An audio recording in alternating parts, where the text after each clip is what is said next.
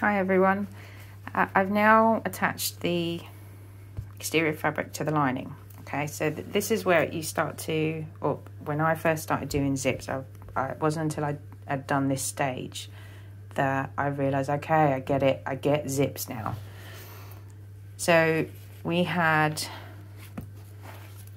turn it that way, so we attached the lining to the zip with a very small seam allowance. Let me try and, there's my very small seam allowance. Then we sandwich the exterior fabric on top. So if you look at the side here, I've got my lining with one layer of stitching and then my exterior fabric facing with the wrong side facing up, and that's now stitched but closer to the zip. Bear in mind we're doing this in terms of the bag, it's upside down at the moment. So all of the seams are all together, the lining seam and the exterior seam. So when I open that up and I flip it, so I'm flipping it that way now, we've now got the exterior fabric facing up, wrong sides together with the lining fabric, and then there's the lining fabric.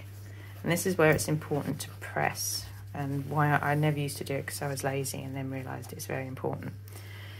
When you press that all down, and you're pressing the exterior fabric away, when you send the iron through, you're going to press it away from the zip. And then on the lining fabric, you're doing the same. You press it away, and it'll all start to pinch down. So essentially, once it's all pressed, your lining fabric, let me see if I can pick this up for you.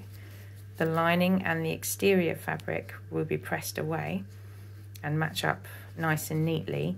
It's all away from the zip, otherwise it's going to interfere with when you open the zip. But if I hold it like that, once it's all pressed, at the moment that's not pressed, so that's all trying to fold back towards the zip. But once I've pressed this just with the iron, it'll all sit quite nicely.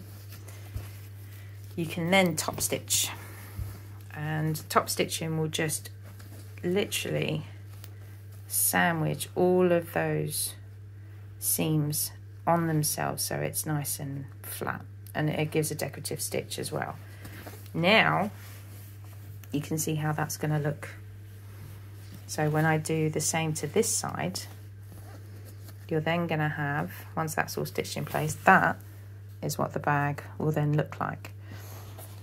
If I then undo the zip, what you're going to have is, this is the inside of the zip, and bear in mind there's going to be another piece behind it, so that you then have a zip pocket without seeing any seams, because you've sandwiched those seams all in there.